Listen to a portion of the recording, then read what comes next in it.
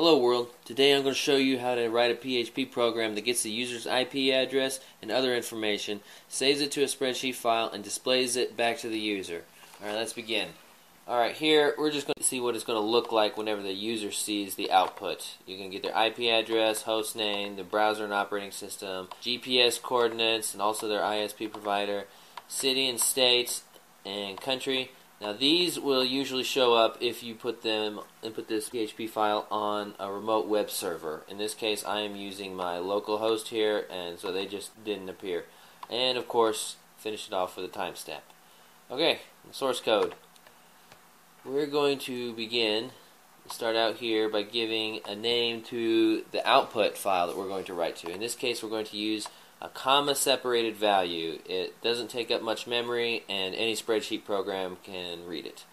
Okay, and then we're going to use the environment variable here of the user's IP address. We're going to pass it in to this website here. It's going to return a little JSON object. We're going to decode it in PHP and we're going to save it in this details variable here. And the ampersands that we're going to have here, they're just to hide the errors, because we don't want them popping up for the user if some user happens to come across an error. Okay, then we're going to use that same environment variable, the IP address, and we're going to get the host name for it, store it there, and then we're going to write everything to file here. We're just going to open up a file handler here, fopen, output webbug. This A here, we're going to append everything to the end of the file that we're opening up. We don't want to override the existing data. Okay, so if our file handle opened up properly, then we're going to build this string out of the various things that we came across. We're going to get an environment variable, the query string, which is everything after the question mark in your URL. And to get the IP address, host name, get the browser and operating system here, where they got the link for this page, latitude and longitude, internet service provider, the city, the state, and the country that the user's at right now, and also a timestamp.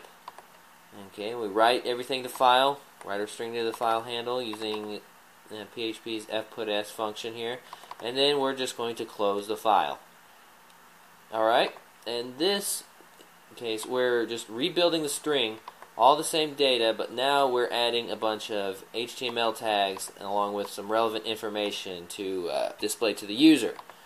And now that we've rebuilt the string, we can send it to the user, echo this out into a web page format with a title and a head and a body and everything else, echo the string, and we have our closing tags. And that's all there is to it. It's that easy. And your CSV file, it's going to look something like this. Your query string, IP addresses, and just so you know, everything in here is made up. I'm not going to display my user's IP information. But you can find out some very useful information. Like you can see here, like you might find there are several web robots that are crawling your website. It's a pretty good little program to have here, where they got the file, GPS coordinates, etc., city, state, country, and of course the timestamp. I hope this was helpful. Thank you for watching.